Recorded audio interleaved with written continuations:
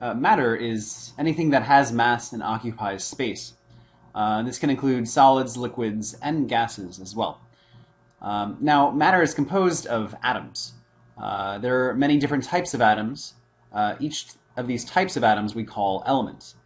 Another definition of elements is the simplest form of matter, which still has uniform composition. So, for example, by simplest we mean we can take a compound, such as water, and break it down into its elements, hydrogen and oxygen, yet we can't break those down any further before getting into subatomic particles. Now, these simplest pieces of matter, they have uniform composition. That is, for example, all hydrogen around the world is the same, and all oxygen around the world is the same. Uniform composition, the same throughout. So, we have these elements, these types of atoms, and if they are bound with other elements, for example, combining hydrogen and oxygen, you can get compounds like water, H2O. Compounds are two or more elements bonded together with simple whole number ratios. Two hydrogens covalently or covalently bound to oxygen, or sometimes elements can be ionically bound to each other as well. Now, both elements and compounds are pure substances. They have uniform composition all around the world. All sodium chloride around the world is the same. All water around the world is the same. All hydrogen and oxygen around the world are the same. Now, sometimes, though, pure substances are mixed with other pure substances then to give mixtures.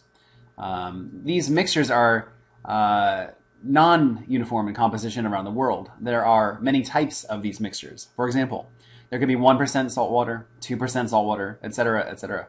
There can be skim milk, 1% milk, 2% fat milk, whole milk, cream, goat milk, etc., etc. There are many different types of milk. This is because there are varying possible ratios of the compounds within them, because they are mixtures. So, there's two types of mixtures. There's homogeneous and there's heterogeneous mixtures. Homogeneous, homo, are the same throughout, whereas heterogeneous mixtures are hetero, different throughout. So homogeneous mixtures, also known as solutions, might include things like salt water. They look the same throughout. If you look with your eye, they look the same. Whereas heterogeneous mixtures, they look different throughout. For example, pulpy orange juice. Part of it is solid, part of it is liquid. Or trail mix. Part of it is M&Ms, part of it is raisins, etc. Soil. So we've got pure substances and mixtures, elements and compounds. These can be interconverted between each other. Mixtures can be turned into pure substances by physical separations. A physical separation, perhaps separating salt and water from each other to give pure salt and water. For example, by heating up that solution to have water boil off, leaving a bunch of sodium chloride at the bottom. These types of separations are physical in that they do not change what substance you have. If you take mixtures and get pure substances from them, you're not changing what you had, you're only changing what was around each particle. So that involved physical change, not chemical change, hence physical separation. But chemical separations allow us to take compounds and turn them into elements. For example, taking water and turning it into separate hydrogen and oxygen. You need a chemical separation to turn compounds into elements because chemical change is involved, turning one substance into others. Yes, chemical versus physical changes. Let's talk more about that.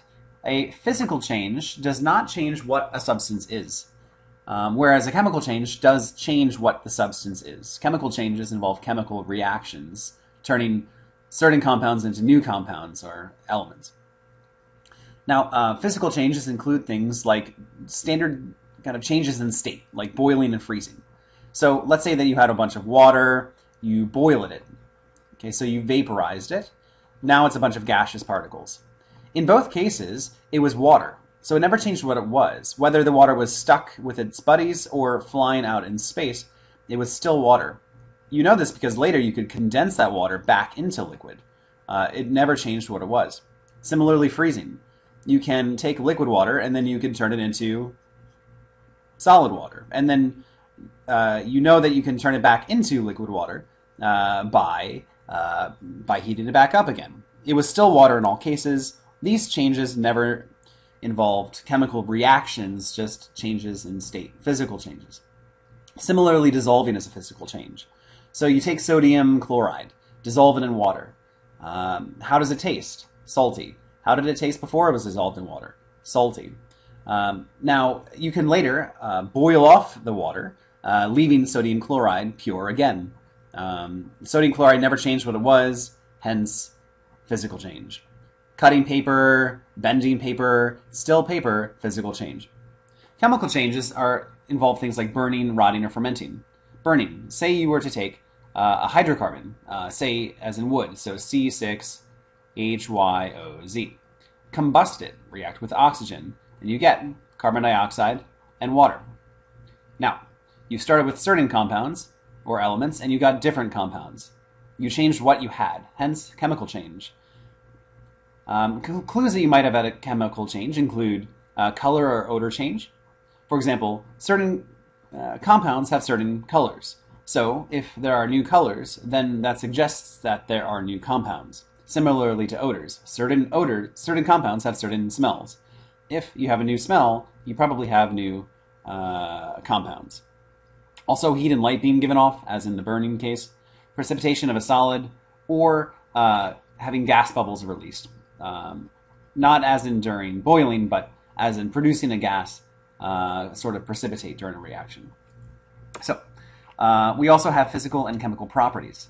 Physical properties, studying them does not change what you have. It does not involve chemical change. So, there are many, many, many. Mass, color, odor, boiling point, solubility. You can put a piece of aluminum on a scale. You can get its mass, and in doing so, you don't change what the aluminum was. Physical property does not involve chemical change when studying it. You can boil water. You can later condense it back. Seeing what temperature it boiled at, its boiling point, you could study that boiling point. Yet, you never had a chemical change because that water could be recondensed back into liquid. You could study the solubility of sodium chloride, see how much dissolves in water. Yet, later you could separate the sodium chloride from the water by heating the water off. Hence, you never changed what it was.